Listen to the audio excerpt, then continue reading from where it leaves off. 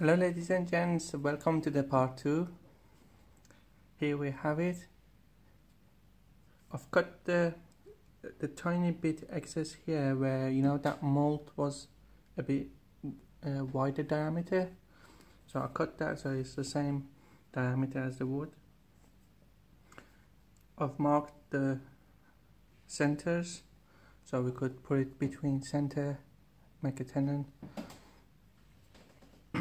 I did it in 2 parts because on part 1 someone who already knows how to turn a goblet, it's enough for them to stop there and do their own project, make the same one.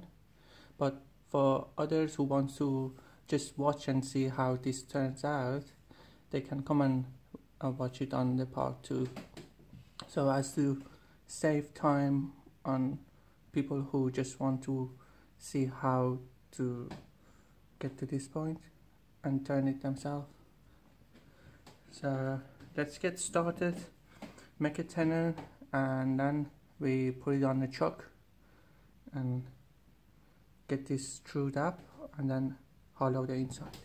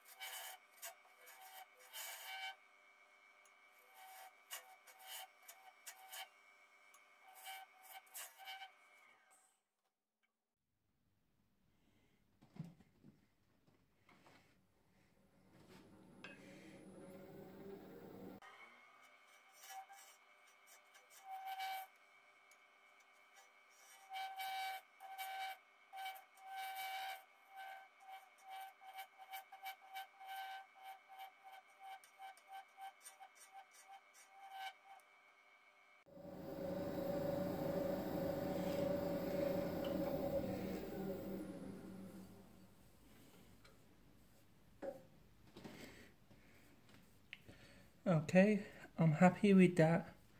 I'm going to now wet sand the inside, and then we'll carry on with the outside until we get to the resin part. Then we'll sand the outside of this so we won't be touching it anymore. Then we carry on with the stem. I'll do the sanding off camera. It's a long process going through the grids. So yeah.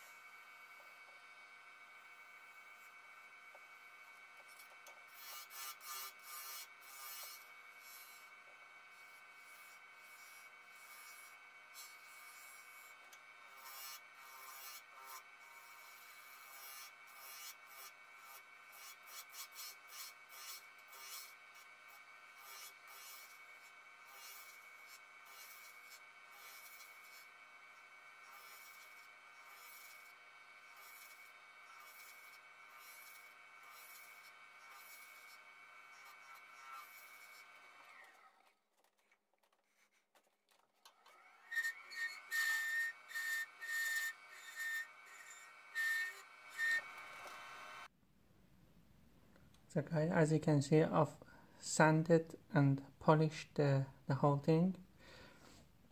I couldn't shape it more than this because it's so hard to shape it once it's easy to chip.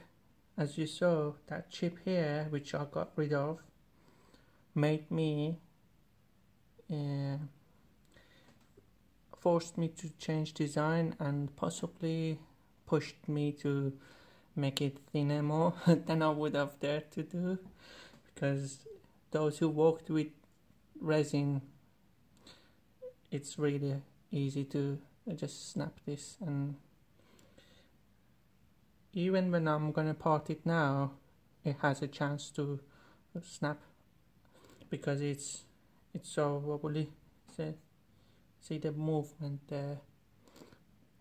That ball I had still won't do much.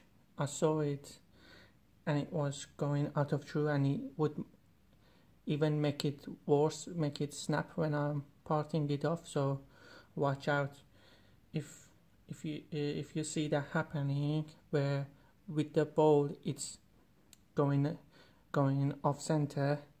When you part it, it's going to be even worse, more pressure going to be on there. So it'd be better to have it released and just hold on to there.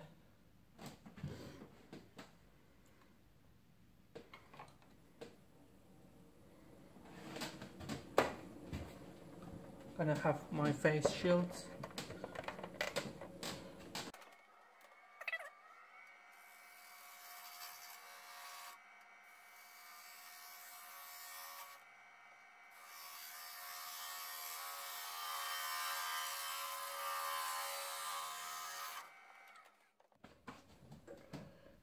There we go.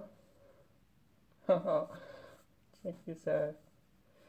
So I can get that with the chisel, sharp chisel, and it's smooth enough where I can wet sand this, and we're done.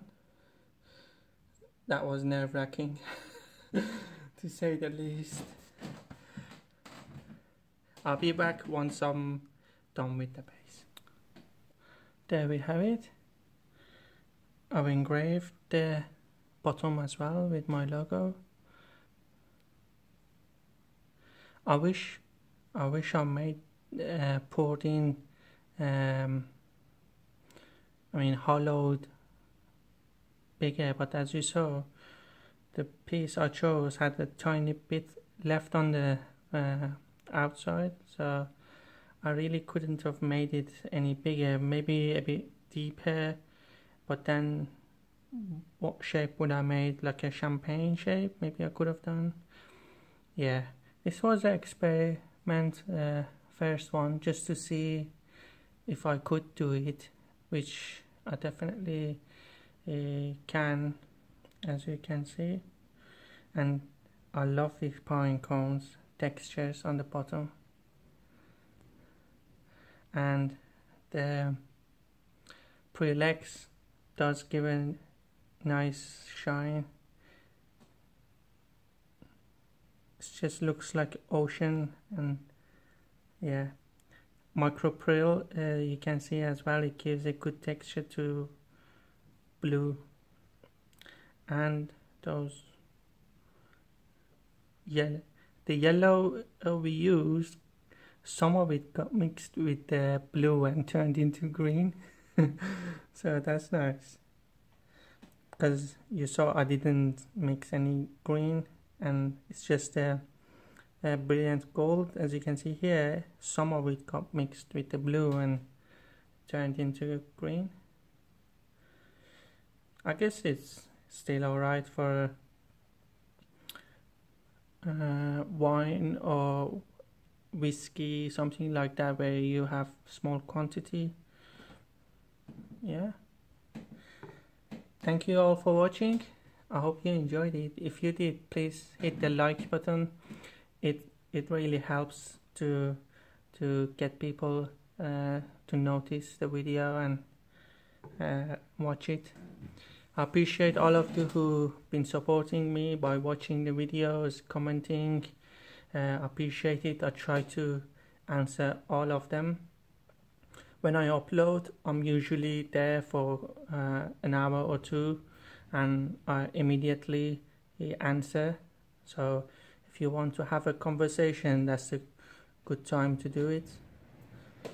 Thank you all for watching. I'll talk to you on the next video. Bye.